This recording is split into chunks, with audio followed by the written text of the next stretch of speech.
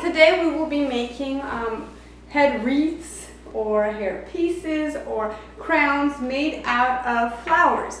Now the best ones to do are actually the wildflowers in your yard, and so we found plenty, and you can also use grass. Yeah, you can use grass, and these are poppies flowers, and these you cannot rip if you just see them randomly. If they grow in your yard like they do in ours, you can.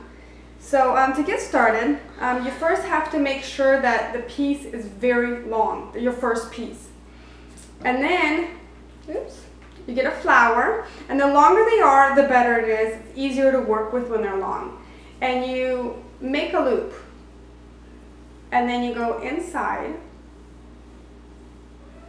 Like tights. Yeah, it's just like tying. That's correct, Esther. But gentle. Yeah, you have to be very gentle because you could rip it. And so and then you go like that. So that one I did not rip. And then you connect these two pieces together. So you're holding that while you're working. And then you do the process again. Now you can add whatever you want. For Esther's one, we put different kinds of flowers. And it's a little harder. I think the one I made, the one I'm wearing, is much easier to make. And it's much stronger. It's not, oops, see, that one broke. So then we try again.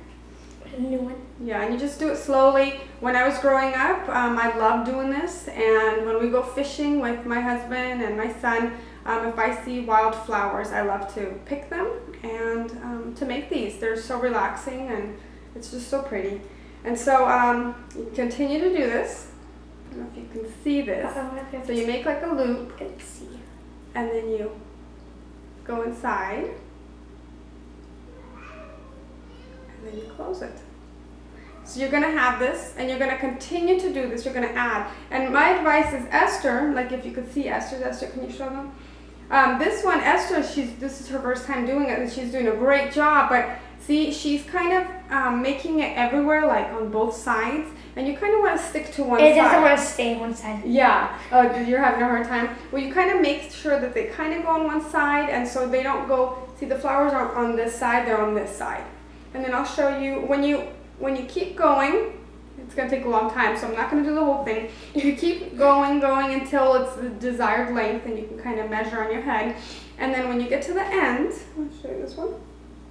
When you get to the end, you don't have to have all these flowers. You can have the stems. That's why it's nice when it's long, because the stems will be here. And then you connect them, and I use this, it's like floral tape, and you can get this at the dollar store.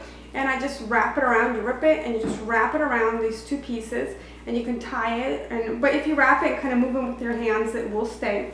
And then we got these. This is like a curling ribbon, and just make sure they're kind of the same length, and you use your scissors and you curl them.